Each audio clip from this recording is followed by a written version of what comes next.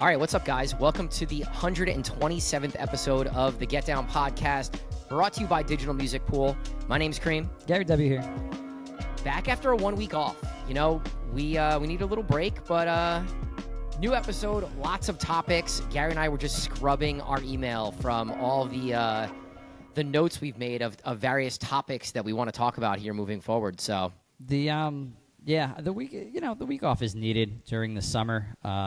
Also, I've been catching up to the podcast that I've been listening to as well, which is good. I feel like it's kind of a thing that goes on across the board with podcasters. You know, the summer gets a little more lean since people are traveling a lot. So, yeah, a lot of vacations. I mean, we're seeing in our clubs right now. It's a little lighter out there, but that's because people are traveling. You know, we have record numbers of people traveling abroad right now after being locked up for COVID. So. You know what's wild is that today is the first day of school down here. Really? How crazy is that? I was in Epcot last night. It was dead. There was nobody there. I'm like, what is going on? First day of school. What was it? August 7th today? First day of school feels 107. How about that crazy. For your first day of school? That would suck. That's crazy. But yeah, that just hit me. I was like, yeah, people are traveling, but Southerners are now not traveling because everybody's going back. Well, I think part of the reason why we didn't record last week was you were coming off a big travel week, and it seems like you've been like coming up to New Jersey from Florida, like what seems like, you know, every other week at this point. And you know, we had a lot of conversations offline about all the travel and how much of a toll it takes on you. And I know, you know, I'll let you get into it, but I think you went back to Florida kind of in a tough spot mentally and just physically and just beat up from all the travel. I think this is, you know what, and I'm not afraid to talk about like the struggles, because that's kind of why we have this platform, is to kind of educate people on what goes on behind the scenes. So, you know, I know it's really an unsexy topic and sometimes a scary topic for some people to talk about mental health and physical health and things like that, but being in the game for so long and doing this grind for so long, especially like when I was teaching, it was 7 days a week, as I've stated numerous times. And now it's the travel up there to work, because I don't gig down here. I don't gig down here in Florida. I gig solely up there because I get to go in and see our owners and our managers and appease them by playing sets in their venues and being able to talk to them about, you know, how business is and what the projections are moving forward and what they like and don't like, etc. But I found myself in a position lately, now that we've been growing rapidly and doing more events for DJs and with DJs, and just, you know, whether it be the meetup or now we have this new party starting, and I have found myself up there. I've been up there 8 weeks out of 11 weeks, which means I haven't been home like really at all what is that? That's 3 months? In 3 months. Like, it's been a week here and there kind of thing. A week here and there, on and off planes constantly. And then I'm fitting in the things that I want to do. Like, went out to Colorado for a little bit.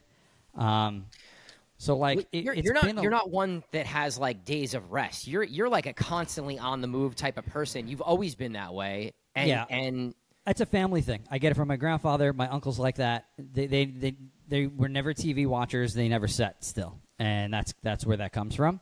But I got back. Actually, let's go before I got back. So I was out in Jersey mid-July, and I was leaving, and was approached by one of our venues and said, "We want to fly you out to play 2 gigs." I thought they were kidding. I legit thought they were joking. But then I saw them again and again, and they said it again and again, and they had said it to you once, and I still didn't take it seriously. And then they're like, "Listen, we'll pay for it. Book it now, and we'll pay for it." I said, "Okay, well that's fine." Because I had done a gig in their venue to where they did, I think, 2 or 3x their best night prior to that, right?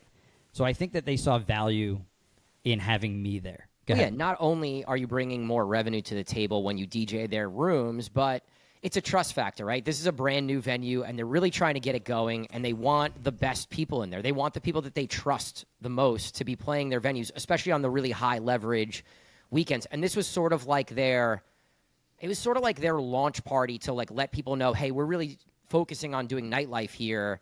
And this was, they invited a bunch of influencers and people from Jersey City and Hoboken that we're going to drink and eat and hear great music from you, and they wanted you to be that person. They did something with their venue that's unique. Maybe not super unique. I've seen it done a few times, but I really liked it where they opened up and then worked out the kinks as they went along for the first couple months. And then when the owner felt like it was time, he's like, okay, I'm done. I put my finishing touches on the place. It's finally the way that I envisioned it from the inception. He was like, let's do the grand reopening. They didn't call it that, but they did a pretty good social media push, and they did invite out, like you said, some influencers and people that are important, that we're going to bring some people to the venue. So they felt like this was a very important weekend. It just so happened it was 2 weeks after I got home from a 4-week stint there. Right.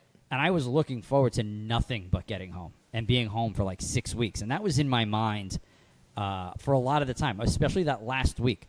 I didn't fly back from Colorado to home. I flew back to New York to play more gigs, which was a mistake. But you got to learn from that stuff, right? And then they were like, okay, we're going to have you back out in 2 weeks. And I'm like, shit, I really, really don't want to do this. Like, it was in my head the whole time that I didn't want to do it. And then when I got out there, it was like, well, I really don't want to be here. And I didn't take a positive mindset going into the weekend. And it spiraled into being way too much drinking, way too much partying, not sleeping enough, not eating, not eating right, not eating. Just like not eating, period. Like, I think we did Sushi Lounge Friday night. Yep. Excellent meal. Big shout to them. And then I don't think I ate again until Sunday night, maybe. I watched like pure GaryW spiral mode from it was bad. From the minute I left you on Friday till whenever you got back to Florida, which was what, Tuesday afternoon? So I missed my flight Sunday because I'm supposed to go from my gig Saturday night to the airport. I don't do that. But they wouldn't have let me on the plane anyway. To be dead honest. If I would have showed up, they would have told me to go home. So it was probably good that I missed my flight. I got to the airport that morning at like 9 a.m. Like, we got something Tuesday morning. Motherfucker. It's 5 a.m. Tuesday morning. I'm like, all right, fine. I'll be there for that. I caught a show. So instead of like relaxing and doing nothing on Sunday, you just compounded bad decision after bad decision, pretty much. I was miserable. I was a misery. I was a complete and utter misery. I was a misery from the minute I showed up, and then I missed my flight, and I was even more miserable. When you told me you were getting on a train to go to South Jersey, I was like, oh boy, Gar's in a bad spot right now. Worse than that, I went and had brunch. So I finally had another meal after Sushi Lounge. I went to Bin 14, threw down like a bottle of wine there at like 11 a.m. Like, bad decision. Terrible. What are you doing? Like, probably still drunk from the night before. And then got on a train to go to Asbury Park. Like, terrible. Like, no rest. Like, no let up. Like, think I'm doing rock star life at like 25, and it's like, that's not the case anymore. Yeah. So let's pack this in real quick. So, right. Gary's been going through it, had this really rough weekend, and we wanted to talk about it on the pod from a couple different angles. So from first and foremost, let's talk about how if there is a gig or a venue owner or someone that approaches you and asks you to do something that you really don't want to do. Maybe it's a venue that is just below, the level that you want to be playing at. Now, this wasn't the case in this particular venue, but just to kind of help everybody that's listening, if somebody approaches you and is like, hey, we want you to play our venue really badly, but it's like a place that's not that great, how do you approach those situations? How would you have approached this situation differently with a venue that we work with regularly? How would I think mentally preparing prior to leaving home would have been a little better, and putting a little bit more of a positive mindset on before I had left. I think that would have helped tremendously. And like, try to look at the positives, right? Because we always talk about how venues don't appreciate their DJs and they don't appreciate their entertainment. And in this case, they very, very, very much appreciated, me as a DJ and the trust that we have in the working relationship. Appreciated you so much that they wanted to fly you up specifically to play that gig. Right. So instead of looking at that as a positive and being like, oh my God, this is so nice of them, this is amazing, they really appreciate me as a DJ and an entertainer, and they want me there. I was looking at it as, I just want to be home. I don't want to be here. And it was a total wrong way to look at it. So I think setting myself up in a positive mindset before I left would have proven better throughout that weekend. So I just went into it wrong. Yeah. I'm going to let you talk about another way that you would deal with this. If you're going to, I think your mind state when these situations are, get offered to you, you have to say to yourself, am I going to be miserable in this set? And if so, is there a dollar amount that would make me not be so miserable? Because as DJs, we're passing energy back and forth, right? If we're giving off this, like, I don't want to be here energy, the crowd is going to feel it, staff's going to feel it, ownership's going to feel it. They're not going to make as much money. It's like, what's the point of even taking the booking? You're just running through the motions. And I think that's the worst possible thing that you could do. So I think it's, all right, would I ever play in this room or at this place? If the answer is no, then you would just have to tell them no. And you could either be upfront about it and just say that, hey, I'm not taking bookings, or I'm not available that date, or I don't think this room fits with my brand. Or you make up a story and be like, hey, I'm booked, I can't take it. You don't want to make somebody feel badly about their venue or whatever. And then number two, if this is something that you're remotely considering taking, I think it's okay to be like, well, what's the big number that I'd be okay with flying up from Florida, or taking a night off from playing a venue that I really like playing to take this other gig? To me, it's like, if it's something that I don't want to do, I'm throwing a huge, huge number out there so that if they do say yes, I look at it like, all right, well, I just got this massive number to play a place I don't want to play. Like, it's business, right? I'm going to go work my gig. I'm making a lot of money. Let's think positive. Let's prep for the gig. Let's do what we would normally do for any booking. That's how you got to look at it. I think a lot of DJs get stuck in situations where, listen, we're all DJing. We all do this as a job, right? We're doing this to make money. So in those situations where you get thrown into a gig where you're just looking to make a paycheck, just as like I got thrown into this gig, like I had to do this because it's a venue that we're very close with and we have a great relationship with the owners, and there was no saying no, right? I told you didn't have to do it. I felt like I needed to do it. You felt like you had to. I was approached by both owners multiple times. Yeah. So not only that, but like when you're in a situation where you're picking up a gig just to like make the rent for the month, like sometimes you will walk in and you're not going to want to be there, but you have to be there, right? Because you have to make your rent. Right. A lot of DJs that are full-time DJs have to go work, whether it's a place they want to work at or not. So a lot of people are getting put, like, you and I sometimes are often a little jaded because, like, maybe we've had longer careers and maybe be a little more financially stable. Whereas, like, some of these young guys, as you know, when we were 25 and 24 years old, like, you're not as financially stable, and you are DJing gigs that you don't want to DJ just for a paycheck. So how to walk into those gigs with a positive mental state is, I think, important to highlight here as well, right? And that might be, find those favorite people in the room. Maybe it's a bartender, maybe it's somebody on staff, and like DJ for that person, play like songs that they want to hear. And, like, establish a rapport there to maybe make the atmosphere a little more fun, especially if it's, like, a little bit of a slower gig. Yeah. I think doing little things like that can turn around a day or a night. Usually these are, like, day shifts that could be a little slower. Or any night shift that might be slow. Same thing. Or find a patron that might request a song. Like, rely on requests when you're a little bit down on playing a gig, right? Just really lean into requests and be like, because you know what, you could establish that rapport with that patron, and maybe they become a recurring customer, a fan of yours, and follower, and that could spiral into something bigger. I think all of those things can turn a negative gig around into a positive. Yeah, I mean, you gotta be a pro, right? You're a pro DJ. You're getting paid to be there. You gotta be there, and you have to be there physically, mentally, emotionally. You gotta just be there and be in it. And if you are, you're gonna play a better DJ set. Yeah, I don't think prep for it. Put a folder together like you would do for any other big gig, quote unquote, right? Even if it's one that you're putting a folder together because maybe it's new music or some genres you don't normally play, or just something to keep you interested and excited as you start the set. And then once you get going, you never know, you might have an amazing night. Like, I prepped really hard for my sets that weekend. They were predominantly country sets. I played a lot of country the first night, and then the second night I got to be really more open format. So it was nice to kind of set the tone for the venue. I feel like that's kind of how it's going to go moving forward.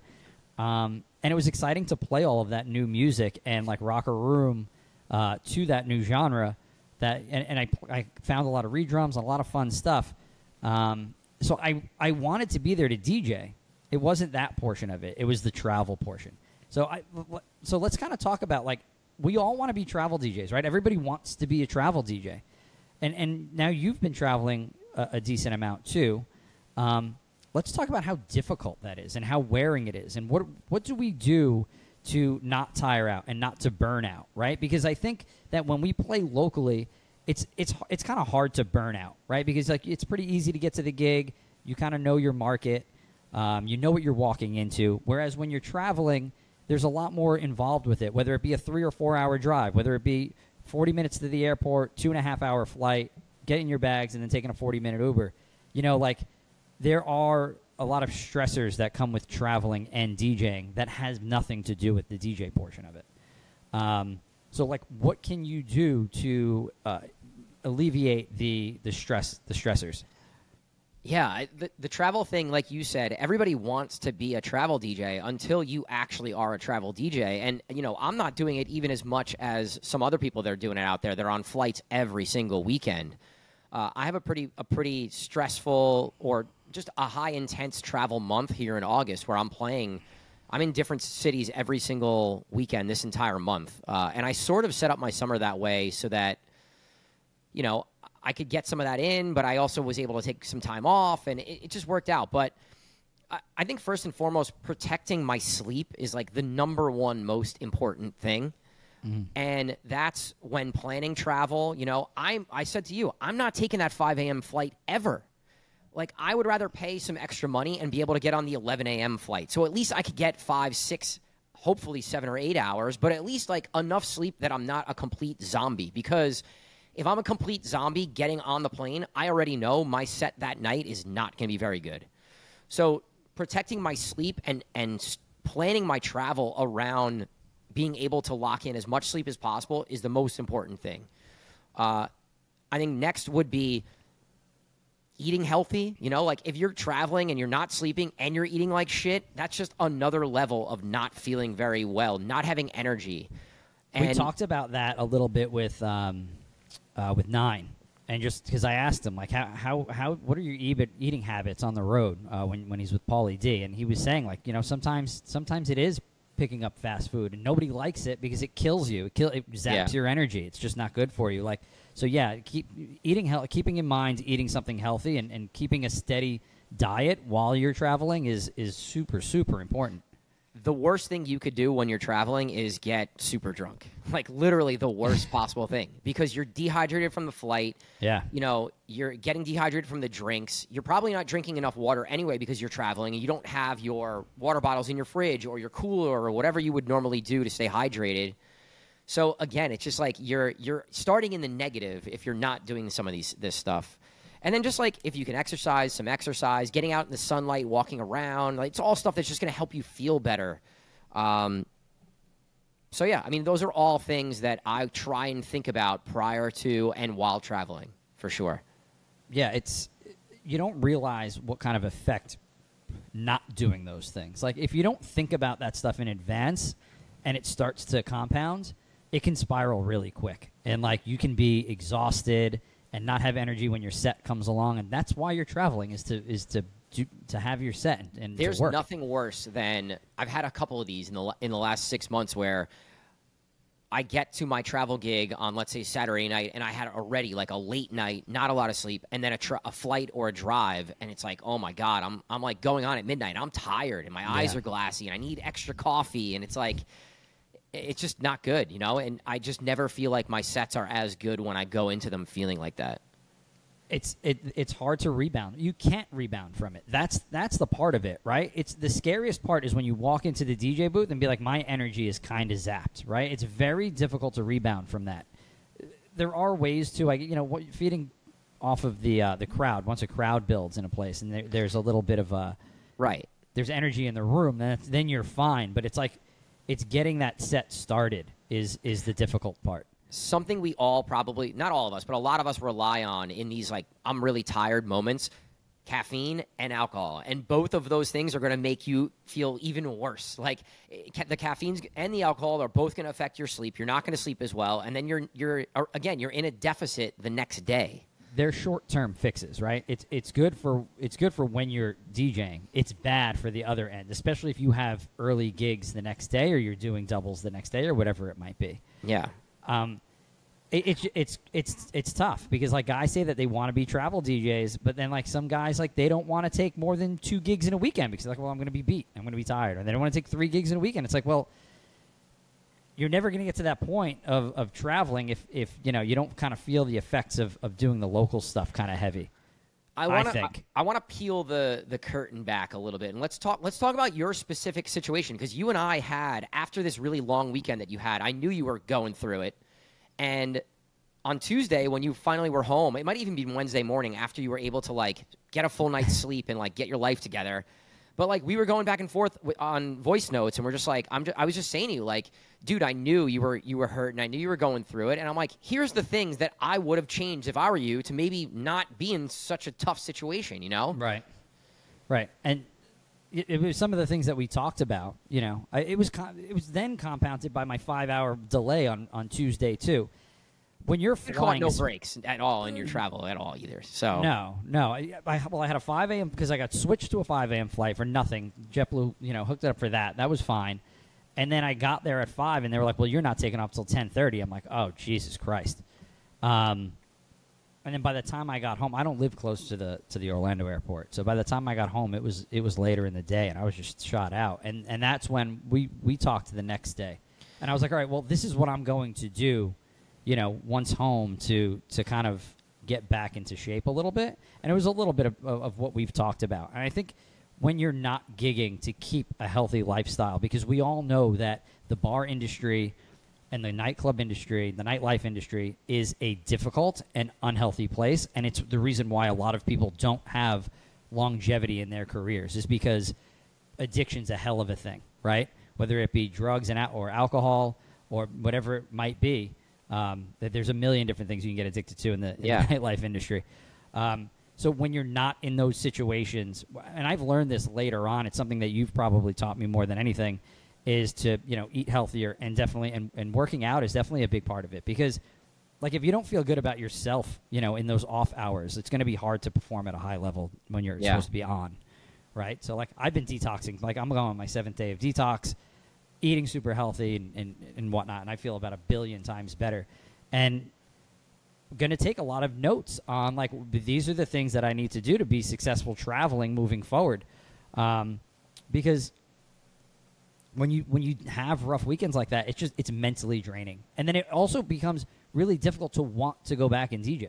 Yeah. Right? Because it becomes a burnout thing. This is something that I went through when I play basketball at a high level at a young age in high school. It's just like you just get grinded down, and you don't ever take a break to like relax for a second and think about just anything. It's always that one thing, and you're going. It's like, well, you don't want to burn yourself out. This is what we do for a living. If you can't make money, then what are you going to do? It's taken us, like, think about it. We've been in the game for a while, and it's taken us a long time to be able to recognize, like, I need a day today, kind of thing. I said it to you last week because I rarely work Sundays, and I worked a gig last Sunday, and on Monday I was like, I need to go lay by the pool and read and just decompress, and like, you have to listen to your body, right? It's like I woke up and I knew I didn't have the mental edge to be able to sit down and do what we do at a high level every day, as far as like building our business or working on certain aspects of the business that takes time and takes brain power. I think for the young guys will probably listen to this and be like, they could shake it off pretty good. I was pretty good at like just shaking off rough weekends and going back to my teaching job and then just having that and then going back to DJ the following weekend. I think as you get older and you're in this game for longer, these are the things that you need to kind of look out for and be careful of. Right. Don't let the one bad day turn into the weekend of a bad weekend, right? You gotta just get back on track sooner than later, and that's the best way to combat all this stuff. Yeah. It's something we talked about in the last episode too. Like if you're dealing with stuff personally, don't drag that stuff to work, and don't let that compound into more issues. Try to separate the two. I think we talked about that last week. Try to compartmentalize, personal stuff and then work stuff, because Because once you start to kind of jumble all that, it's a horrible recipe for disaster. Yeah. So the conversation you and I had, I wouldn't call it like a coaching call. It's two friends talking about how we can better handle situations, right? Or like, what are the things that we can do to get through the travel and the tough weekend or whatever. But I want to transition over to like talking about to our DJs and some other DJs that want to work with us, and just like being coachable and being able to have these conversations and making them productive, right? It's like the people that are uncoachable will never, ever be successful. It's kind of funny because, like, yeah, you had to show a little tough love in like one or two, voice notes. And it was like, I could have just easily been like, well, he's just trying to, like, he's talking down to me or something like that. And I was just like, well, this is really good advice to take. Let's take it all in, and then let's figure out how to kind of, does this work here? Like, can I institute it into a positive way moving forward? And I feel like that's kind of where everybody should be at when somebody's trying to give you advice. I don't think that, especially if it's somebody who's like a mentor or, like I said last week, a professional sounding board. Just somebody you respect. You just have to kind of take it in stride and try to make a positive out of it. It's because if you're not coachable, like, you're never going to grow. Right? You're going to stay stagnant. You're going to stay kind of where you're at in life and where you're at professionally.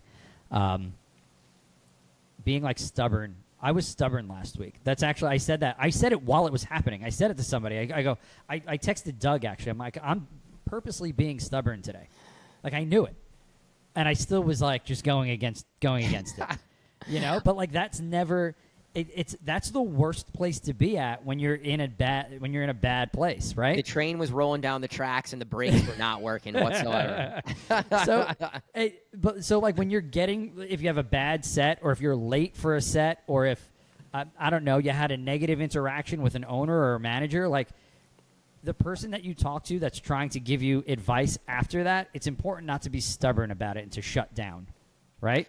If you did something wrong, accept that you did something wrong. And I talked to a DJ over, it might have been 2 weeks ago, but they were just like, yeah, listen, I got no excuse. Like, I screwed up, And I respect that, and I love that, and that's the attitude that you need to have, because you got to be able to say when you screwed up, and then you got to be able to listen, like, to the person who's been there, or who's maybe your boss, or whatever the case may be, of how to avoid those negative situations, right? I'll give you a great story. It happened last August.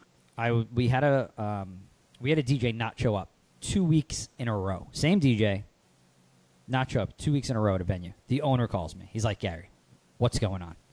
He's like, I don't understand how you can just not send somebody 2 weeks in a row. You're killing my business. And I just said, I just told him, like, hey, listen, I reached out to this guy. I trusted that he'd be there. He didn't show up. There's nothing I could do. Like, I apologize. That's on us. That's what I told him. I said, that's on us. He should have been there. I don't care if he's known him. He knew him from the past. But I'm like, I don't care if you've known him from the past. We take full responsibility as the bookers, and I apologize. And it'll never happen again. If it does, you can let go of us. And he literally paused, and he's like, I have no idea how to respond to that. I thought you were going to give me some bullshit excuse. Yeah. He's like, I have to respect it. He's like, I'm not going to fire you guys. He's like, it happens, I guess. But he's like, I just don't let it happen again. He's like, yeah, that was an honest answer. Thank you very much. And that's how. And it ended on such a positive note. Instead of being like, oh, well, he was late and he blew his tire out and he had to clean his car and whatever. It's like, just take responsibility. I think that was a great moment in our business of where it's like, just own it, right? We got to own it. And we have to, whether it was our DJ's fault or not, it's on us, right? And if we just own it, and you guys as DJs, if you just own it, people are going to respect you. And maybe if you did something that is fireable, they're not going to fire you if you just own up to it and be like, listen, I screwed up. It's not going to happen again. Like you said, yeah, you're going to go way farther answering questions or having conversations with owners that way than, my alarm didn't go off and my car broke down and my Uber was late or the train was delayed. Like, nobody cares. We all know when people are lying and when they're stretching the truth, and because we've all been there. We've all been in these situations. Like, or you and I have been in these situations. And this owner in particular has been a bar owner, and he was a DJ 30 years ago. So, like, we've all been there. We all know everything that can happen will happen at some Right. point, right? And so he just respected the honesty, and that's the best thing you could do, guys, for sure. But All right, you want to get into a little music here? yeah, I would love it. So I was scrolling through TikTok, and this is poor podcasting because I don't remember what video I saw or who did it, but it was another DJ that has a lot of videos out there talking about the industry and nightlife and kind of coaching DJs, and they basically said there has never been a bigger gap in what DJs play at music festivals than what DJs play in nightlife, in a nightclub right now. This statement scares me a little bit because of the way our market is structured, being that we are so open format. So I know that, like, when I was going to festivals more heavily, I would still try to pull in some tracks from there into my DJ set, and it will work sometimes. But I feel like that the music has gotten the music has gotten so deep and sometimes so dark and sometimes so dirty that, like, it's very difficult to put into an open format set, especially in our market. I don't know if that's is that across the board? Would you say, like, the predominant amount of venues across the country are more open format, and that's why it's not as translatable? I don't know. I do think there are, in many cases, rooms that are open format, right? Where you got to play a little bit of everything. And that's going to be more standard than this is a EDM house club or this is a hip hop club. They do exist and they do happen. Can you name one of those in our market? Because I can't. No, I mean, no. Not there's traveling parties in our market, like in Brooklyn and pretty much just Brooklyn exclusively in Manhattan. Well, yeah, at the Mirage and some of the bigger massive venues will have an artist sets, right? Marquis going to have whoever, Steve Aoki. Right, but he's going to play all EDM.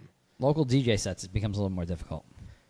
But again, those big artists that are going to play those places that are also playing the festivals, those are the only rooms where you can play like that. Yeah. Where there's, techno's way bigger right now, right? Deeper, darker, 132, 134 BPM.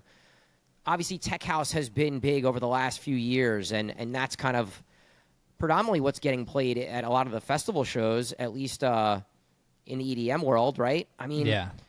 You're right. I'm not going to as many festivals as I once was, but I am on 1001 track list looking at what artists are playing because, like you said, I think it's important for me as a local DJ to be able to take what's happening and take some of these bigger records and take some chances in nightlife. You have to at least try to sprinkle in some of this stuff. And, you see Rick Wonder do it, and Rick is at the top of his game right now. His new track is fire, by the way. Yeah, his new track is fire. Just throwing that in there. But I think people this is going to be such a long convo because this goes back to DJs not taking enough chances in nightlife and just playing what's working, right? It's been like this, the Black Eyed Peas a cappella over whatever, and what works, right? It's just what works. I like the calculated risk. I like play the song without the pop. Don't play the pop remix of it. You know what I mean? Or the pop mashup of it. Play the straight up original. But then you got to follow it up with a pop remix or a pop mashup. I think that's kind of how you need to go about that. A lot of what's happening in the open format world is the mashups, especially in the EDM world. So all these mashups have just taken over the edits, and it's there's not a lot of original music getting played in nightlife. Right, because I blame ownership for a lot of this in a lot of places, but it's also in part the crowd as well for not reacting and not being open to new music. It's a hard balance. It's very difficult, and it takes talented DJs to balance it correctly and do it the right way. Yeah, I feel I always feel like DJs that take those risks wind up doing it for a too long period of time, or they feel like maybe that's all they're going to play in their set, and they're not doing it in a way where they're all right, kind of set up the tracks correctly and then get out of them the right way as well. You can play those tracks that are being played at all of the festivals. there's a way to get in and out of everything, right? Like I've had the strangest requests before. I'm like, oh, how the hell am I going to get in and out of it? And like, you just find a BPM and something that's popular, and all right, this is the way I'm going to get in, and this is the way I'm going to get out, and I'm going to get out with like a big pop song, and if it didn't work, everybody's going to forget about that not working because you just played the fun pop song. You know what I mean? So it's really setting it up correctly. But what happens if it goes off too? Now you have an extra song in your arsenal for next weekend. You know, so it's important to take those risks, but don't do it to a point where the ownership or management's going to realize what's going on. Yeah. You know, and because the crowd you can always get them back, I feel. Yeah. The crowds have just been so all over the place. You know, I just feel like I've never felt more like every single night I go play that I don't know what I'm going to play because it really depends on who's there, and everyone wants something different. And as a DJ, you have to try and make everybody happy and also make ownership happy at the same time. And it's been challenging. It's hard, especially in the summer when things are a little bit slower and the rooms aren't as jam-packed. We always talk about, right, it's a lot harder to play those big EDM tracks on slower nights when the room's not that filled. Like it just feels weird. A three-quarter full room. Yeah. It's a weird time in nightlife. Like, it's a weird time. It just is. People want to hear what they want to hear for customers, and they want to hear it immediately in that moment. And one group of people might immediately want to hear one genre, and one group of people might want to hear a completely different genre immediately also. And it's like, how do you navigate that? It's hard. It's definitely a challenge. I think how you navigate it, first of all, mentally, is you're never going to appease everybody, you know, and especially at the rate that people want to be, that people want to be like satisfied at, you know, like I need it now, I want it now, and like with no compensation or anything. But that's a topic for a different time. But you're just never going to do it. You're never going to play everybody's stuff at a time where they want it, in a time frame where it's going to sound correct. It's just not attainable. We're getting away from being able to stay in genres for 30 minutes. Like, you just can't do it anymore because there's just too much, like we always say, there's too much accessibility to music, and people have way too many different tastes. That's why I don't know if those single, outside of artist sets, those single genre venues, like they're not going to exist. I mean, there's a lot less venues as is, right? Less venues, less people coming out. Things are just changing. The landscape of nightlife has changed a lot, especially since COVID. Obviously, everything changed during COVID. But coming out of COVID, it's like everything's changed. You know, like even locally, Hoboken, right? Saturday nights in Hoboken, no matter what, have always been busy. Summer, spring, fall, doesn't matter. This summer, out of nowhere, Friday nights are really, really good in Hoboken, and Saturdays are slower. It's never been like that in the history of me working in that city. Yeah. And it's like, why is that happening? Who knows? I don't know. You know, there's just a lot of things that are changing, and when you don't know why things are changing, it's hard to adapt, you know? I think we spoke about this a few episodes ago, but we do know that the younger generation's drinking less, right? We do know that because that's on live music venues' radar. That's who came out with that article. Because they're saying that a lot of those live music venues that rely on their bar sales are going to shut down over time. Yeah. So that's going to affect our business as well. I mean, we can see that like the non-alcohol spirits sales have been up incredibly this year. I think that's in part to people having addiction issues coming out of COVID, and then also pair that with, you know, healthy lifestyle. It has never been more popular. Yeah. You know, you could see it in the way people just even from the way that people dress, what's popular in food culture, and then also kind of how people are consuming alcohol. Like, just healthy living is predominant, you know, especially in big cities. Not so much in smaller cities, and that's going to affect nightlife, right? Because not as many people are going to go out. If I'm living a clean lifestyle, I'm not going to a nightclub. It's just not happening. And we've always said, and this has been a big thing now for, 15 years now, but like just the access of dating apps and the amount of dating apps, and do I need to go out to meet somebody? Like that affects it as well.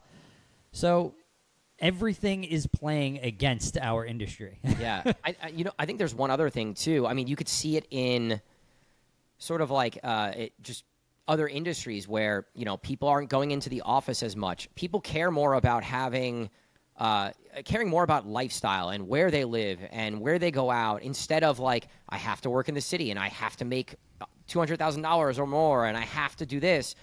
And people are looking more so for other activities than going and just spending money on bottles and getting dressed up. And like you said, everything can now come to you, right? Like you can stay home and get live stream, or you can watch, big festivals or shows on TV or on the internet or whatever. And I think when people are going out, they're looking for those experiences. Brooklyn Mirage, right? People want to go to the Mirage because it's an experience. You're seeing the best artists possible. They'll spend their money for that. People are going to like big food events or experiences more so than like, oh, let's just go to the bar or let's go to the club and spend a lot of money type thing. It gets looked at as a huge waste of money, right? Like, I'm going to this bar that's not giving me anything. Like, the service is half-assed. The bartenders are in their phones half the time. The music's okay. It could be very, very, very good, but the rest of the experience isn't very good. And it's like, well, what did I just spend $150 for? Where I could have just spent $150 to go to see some big DJ. Well, $150 just to like walk in the door and buy drinks. That's not bottle service. Hell no. No, I'm just saying if you were just walking and buying drinks at a bar. I'm not saying a bottle. I'm not even saying a bottle service place. I'm saying like just like a regular, bar that has a DJ late at night kind of a spot. Right. Like that's going to be $100 to $150 night, no matter how you cut it. Yeah, between easy. your Ubers, if you go out to eat before, and you're definitely going to have some munchies afterward, and then all of your drinks. Like, it's expensive, and if you do that twice a week, it's expensive. So why not? So kids are looking at it more like, why not go see, I don't know, name an artist at Brooklyn Mirage and spend my have my one big night out and have the experience. And I think it's overlooked by a lot of bar owners that's what's happening. That's what the landscape's turning into.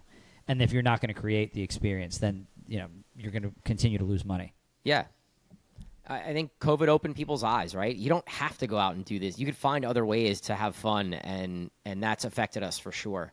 I guess we won't really know what the effect is on the industry until we get 5-10 years out, It's going to be interesting. There's going to be a lot of studies done, from a 5 to a 10-year perspective. We've hammered the fact home about like the venues that are successful now are the venues that do create that experience, that do take the extra step, that do focus on their customers and how the experience while on their venue is. And the venues that aren't doing that aren't going to be around, and we're going to continue seeing less venues, I think. Well, you know what? I just thought about this point too. In 5 to 7 years, when the 21-year-old or the 20-year-old that likes to go out and have that experience owns the bar, well, that's when things will change. Yeah. It's the old ownership now that's not adapting. Well, at some point, the people that are going out right now will be the owners. So you'll have the experience, but we're just caught in the gray area right now. It's an interesting conversation. I'd love to hear some other takes for sure. So maybe we could have a larger scale conversation on this particular topic. But all right, I think this is a good place to wrap. Let's promo tonight. If you are New York City, New Jersey local, we have our first Get Down DJs event. It's tonight at 7 p.m. at Mills Tavern in Hoboken, New Jersey. We have open decks. So if you're interested in showing the Get Down team your skills, we'll have signups when you first walk in the door. We have DJ Drools with a little 1-hour showcase. So that should be pretty dope. We're also live streaming the event. So you'll be able to check it out. YouTube, Twitch, all these various platforms that we're going to be live streaming. And this is sort of a test run for us. So we're going to kind of work out some of the kinks on audio visual and setting up the DJ booth in a different location and just creating a kind of cool vibe tonight. So I'm excited for that. Yeah, that should be great.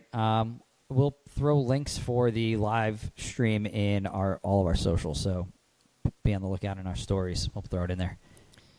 Cool. All right, Gary. All All right. Thank you guys for listening to this episode of The Get Down. Talk to you guys soon. All right, peace. Peace.